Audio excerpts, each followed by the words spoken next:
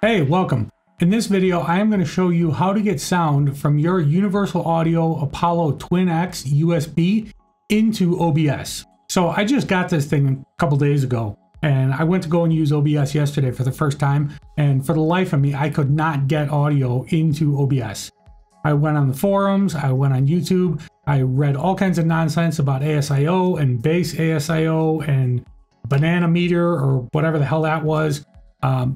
Couldn't figure it out to save my life. I downloaded all kinds of stuff, FL Studio or something like that. I installed so much software and uninstalled so much software, it drove me nuts. I literally fought with this thing last night for about 10 hours. I finally figured it out, and it turns out that I already had the solution on my system. As many of you other OBS users probably also have if you do any kind of streaming, right? You use the virtual camera in OBS. So you use a virtual cable then to take your composited images and audio and then send that off to whatever streaming platform you're going to use, right? Right. Cool. So that's exactly what I used. Now, before I get into this, watch the entire video before you start trying to do any of this stuff.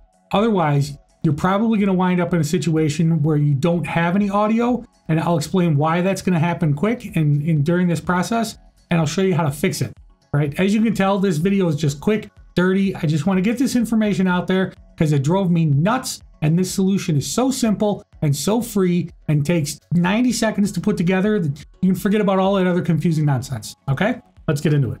All right, so here you can see the settings that I'm using with this kind of goofy sounding audio, right? I maybe should drop that de-esser onto the input chain here, but again, I just got this thing 2 days ago.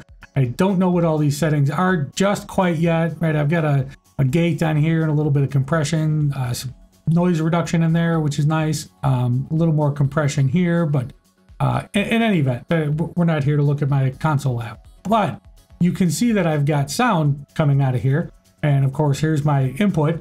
The input in this case is a Rode NTG3. It's about 14 or 16 inches from my mouth, just out of frame here.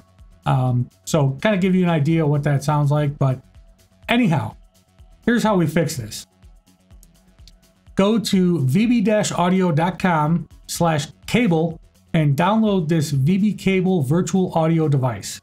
Again, anybody that does any kind of streaming, you probably already have this to use with the virtual camera that's in OBS, right? So if that's the case and you already have this and you're already using it, then you're gonna have to do what I did, and you're gonna have to buy VB Cable A+B, right? So that's only if you want to continue to use the streaming, if you were even using that.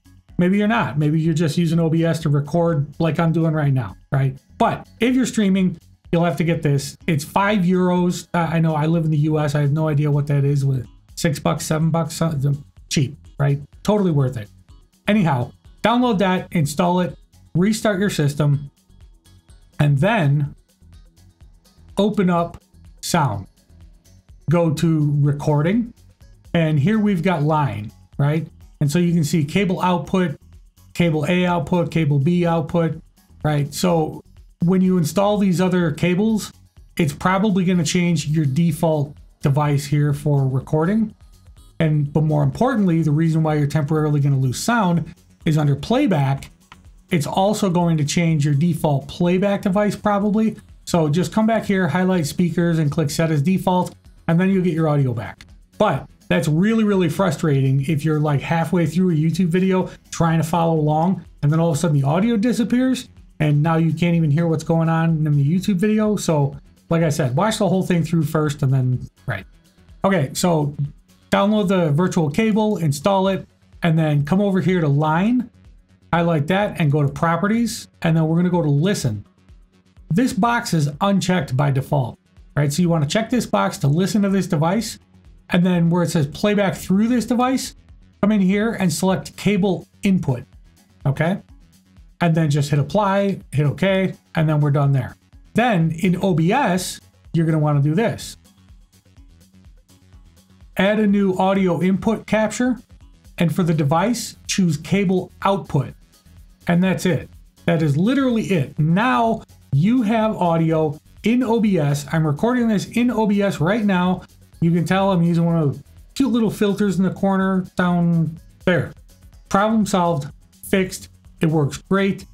I hope that I saved you 10 hours of headache like I had, because this was nonsense. I don't know why this doesn't just work out of the box. For what we pay for these interfaces, it should. But everything else about the thing is great. I'm sure I'm going to love it. But now I am going to throw together some half-assed thumbnail, and I'm going to get this thing up on my YouTube channel quick. And hopefully if anybody's searching for it, you guys can find it and solve the problem, because all that ASIO and this and that and banana and all that other stuff, not only was it super confusing, but it didn't work for me anyway.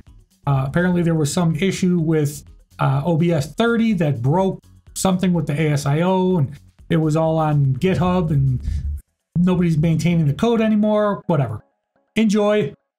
Thanks for watching. See you later.